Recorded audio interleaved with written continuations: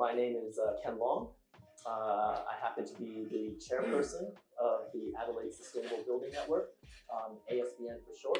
Next up, he's a little bit of a cheat code, you see, because he doesn't have a specific building, but he's going to engage us on the ideas of going all electric in our homes.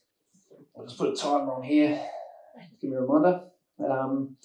Yeah, so I'm taking a bit of a different take. I'm not talking about a project in particular. I suppose coming from more of a tradie point of view, I thought I'd do, when I got asked to do this talk, sort of do a bit more of a talk on I suppose the questions that come up with electrification, like what's involved, how do we do it?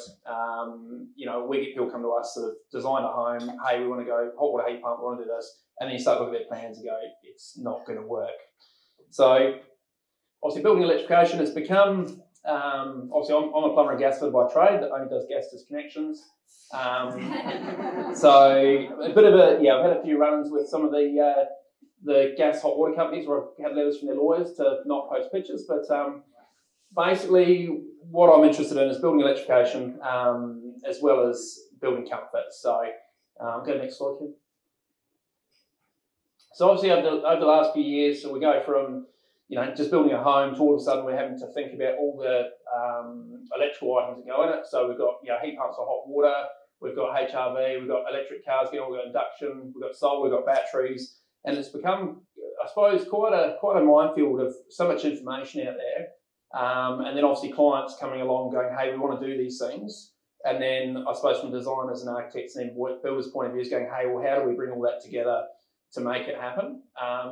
So what I suppose I did tonight is I sort of went through and go, right, what questions have people asked me? What information have I sent out? Just to sort of hit on a few of those points. So I sort of, as you'll tell, I've been playing with ChatGPT a little bit and doing photos. It's kind of fun. It's amazing when you put information and what you get out. So that's what I got when I wrote Designing with Electrification in Mind. So sorry to all the architects out there. That's not what you look like, but anyway. All right, so we'll start with some basics. Obviously, we're electrifying. We're building a home. We've got spatial requirements. Let's be honest. Heat pumps aren't small. Aircon units take up space. Car chargers. Where do you put those?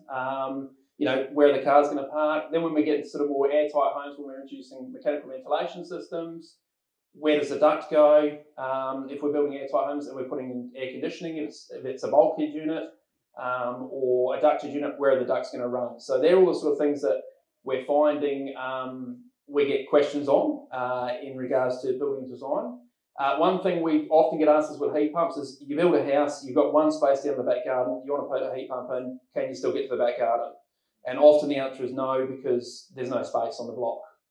So I thought a couple of quick questions we ask is for electrical requirements. Well, firstly, what's in the home? What do they want to do? What size power supply is needed? How big is the solar system going to be? Will there even be a solar system? Now, is the orientation going to work? Is the build going to work? Are they going to go for a battery and then work on a time of use, something like IO energy or amber energy, and sort of shift their usage to be more of a, using their battery as opposed to having solar PV on site? And a big one for me is there going to be anything that they're going to add in future? Are they going to add a pool in the future? Now, if they are you going to run the conduit down so there's a suitable power supply? Or once they build their house and go to the pool, they realise they've got to cut up the concrete or something like that to get supply through. We'll go next one, Ken. Obviously, I'm a plumber by trade, so I look at the plumbing things. But obviously, hot water heat pumps. Traditionally a gas unit, you whack it on the wall, hey, it just goes there. Happy days. We're all done. Let's have one at each end of the house because the house is 4 miles long. How far is the distance to your points in your home? So where's it best to put it? Is it best to put it central? When you're designing a home, hot water's going to go there. Rearrange the bathrooms. Go. Let's bring all the wet areas closer together, so we're not sort of having to deal with you've got hot water at one end and hot water at the other. Big one in South Australia is gully for relief drains. We have to run to sewer with our relief drain off our hot water services. Every other state they can put it on the ground, but in South Australia there's a little add-on to the NCC. That means we have to run it to a drain. Indoor, if you're putting it indoors, you've got a safe tray under the hot water, so you need to put a point in for that. HRV systems, a drain for condensate. So when you're doing your first fix plumbing, make sure your plumbers put in a drain for future. And the same for aircon systems, which a lot of people run them outside, but do you have a drain for the condensate? Obviously, then we get questions about multi-residential. So there's a few things around that: centralised versus decentralised hot water. Is each individual apartment having its, or building residence having its own hot water, or are we looking at going centralised plant? Same with heating and cooling systems. That can be, obviously you can have your standard AC in places, or you can go for sort of like a VRF or a water-based, like a geo system or something like that. Infrastructure for car charging is obviously a big one. If you're putting car parks in a multi-storey building, how many people are going to have electric vehicles? How will the PV be set up? And again, around future upgrades. If there's allowances for stuff now for future, it makes it heaps easier when you're coming down the track and makes it cost less. All right, we'll go next one, Ken. I thought I'd just give you a couple of quick photos from a few sort of different installations. So you can see sort of retrofit top left, putting what we call reclaim heat pump, which is a split style system. We've got the tank and then the heat pump unit across above the aircon unit, and then we've got the setup with it on the tank with the heat pump on the ground. We've got an all-in-one heat pump, and then down below we've got some commercial setups where we're using sort of two smaller heat pumps, or then using for commercial sort of the larger setups. Next one, please, Kevin. And then also, another one we get a lot of questions around is obviously with we do mechanical ventilation, is HRV. So you're going airtight, you bring in mechanical ventilation in, what do you think about? So firstly, you've got to think about if you're going centralised or decentralised, so either ducted through the whole house or just through the wall system. If you're going to be ducting through the whole house, where is your ducting going to run? Generally inside the thermal envelope, so you'll see the top left.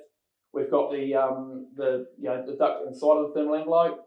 HRV units, a big one is when you seal up a home, is if you're running a range hood, is where's that air going to come from for the make-up air? So you're going to have to introduce a system where you've got make-up air coming in, because if you seal a home and you're in your general range hood, because of the airflow, it's going to create issues. And the other one is bathroom ventilation. With HRV system, the ducted system, that takes care of bathroom extraction as well, so you don't need to have secondary fans. And I'll go back to my first point, is future-proofing. Now, when you're designing, always ask people, is there potentially going to do some stuff in future? Are they going to pool? Are they going to put a garage down the back? Are they going to change their gas cooktop to induction? And if so, it's good to sort of allow for things, or even put allowances in, because it's cheaper to do it when you're first building than down the track. Cheers.